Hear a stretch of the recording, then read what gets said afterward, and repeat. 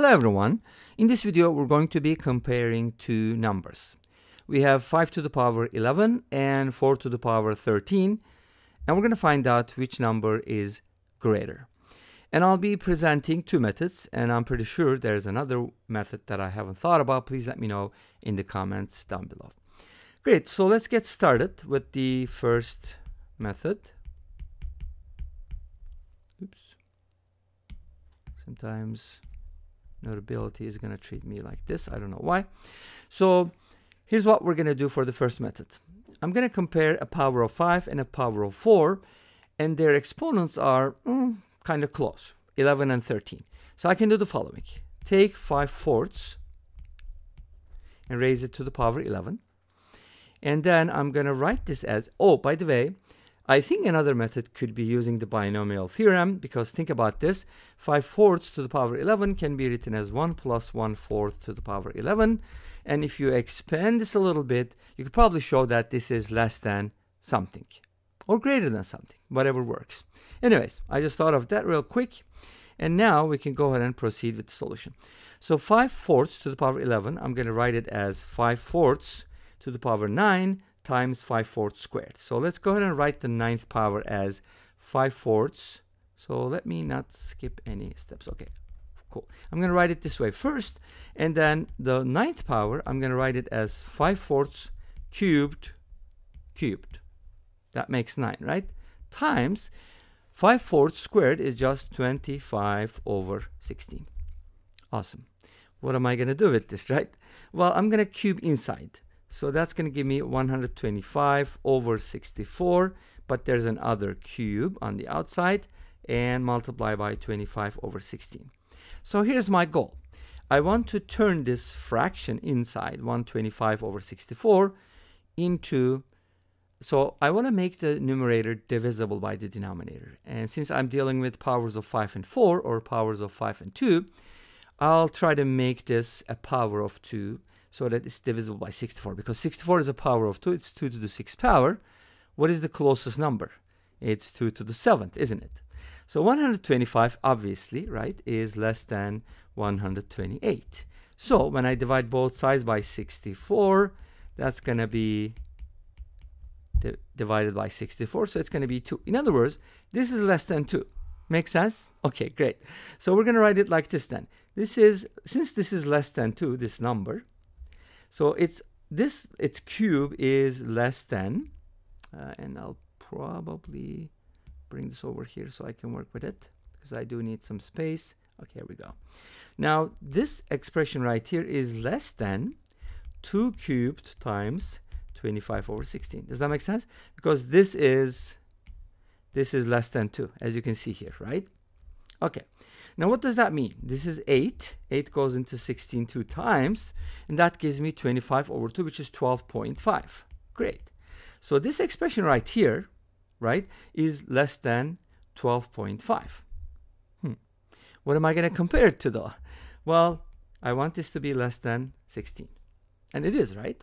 So here's what we get. 125/64 cubed times 25/16 is less than 16. Interesting. But where did it get started? What did I start with? Right? This is what I started with. So that expression is actually 5/4 to the power 11, happens to be less than 16. Now, could we use the same thing using the binomial theorem? Probably. But I'm just going to show you the two methods that I thought about. So binomial theorem is not one of them. Anyways, so we got this, which is super duper nice, because 16 is 4 squared. Hopefully this made sense. The critical part is basically getting a power of 4 at the end. So we got the 12.5, which was nice because these twos canceled out, so on and so forth. Okay, so they're not super close, but they're close. So now we get something nice from here, because this is 5 to the power 11 divided by 4 to the power 11, which is less than 4 squared. If you multiply both sides by 4 to the power 11, which is fine because it's positive, you get 5 to the power 11 is less than 4 to the power 13. And this means our winner is 4 to the power 13. Yay, great, this is the winner. Now, this is the end of the first method. Again, we started off with 5/4 to the 11th power, broke it down, separated one of them as 25/16, and this guy over here inside, we cubed it, and then we compared 125 to 128. So that kind of also gives you some idea, which I'll use in my second method, so let's not talk about it yet. Anyways, okay, so that's the end of the first method, and 4 to the power 13 is the winner. At the end, I'm going to show you the numerical values so you can also compare that way. But of course, you're not allowed to use a calculator for these kinds of problems. I know some people write like, why don't you just use a calculator? Why do you have to go through all this work? Well, the idea is this is kind of like a competition problem. Think of it as an Olympiad problem, you know, at the, I don't know, whatever grade level you think it is appropriate for. And then you don't have access to a calculator. Okay, great. So second method.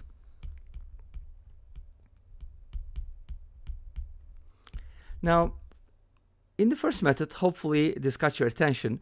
125 is being compared to 128, right? So think about it. 125 is less than 128. What does that tell you? Well, it does tell you that this is 5 to the third and this is 2 to the 7th. So 5 to the third is less than 2 to the 7th. But my expression, the original one, is I need to compare this number and this number. What does that have to do with powers of 2? Well, 4 is 2 squared. Think about it. Okay, so here's how we proceed. We know that 5 to the third is less than 2 to the 7th, and I want to get to 5 to the 11th. So similar idea, we cube both sides. Okay, let's cube and cube. This gives us 5 to the 9th is less than 2 to the power 21. Awesome. So here's what I'm going to do. I don't have 5 to the 11th, but I'm going to use another way to compare powers of 5 and 2, and that's going to come from the following. 5 squared is 25. That is less than 32, and 32 is 2 to the 5th power. Remember, there's a bunch of problems like a to the b and b to the a. When is the first one greater? When is the second one greater? So on and so forth. You know, there's a rule that you can use to compare them. Raise both sides to the power 1 over ab, and you're going to get a to the power 1 over a versus b to the power 1 over b, and then look at the graph of x to the power 1 over x, so on and so forth. Anyways, that's another story, and we've done some problems. But here's what I'm going to do. 5 squared is less than 2 to the 5th. Multiply these together. Yeah, we can do that. 5 to the power 11 is less than 2 to the power 26, which is equal to 4 to the power 13. And that's what we were looking for.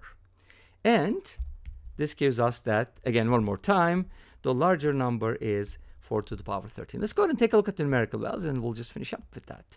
5 to the power 11 is 48 million. Wow, that's such a large number, right? 48,828,125, and 4 to the power 13, which is the same as 2 to the power 26, is 67 million something something. And our winner, again, is 4 to the power 13. And this brings us to the end of this video. Thank you for watching. I hope you enjoyed it. Please let me know. Don't forget to comment, like, and subscribe. I'll see you next time with another video. Until then, be safe, take care, and bye-bye.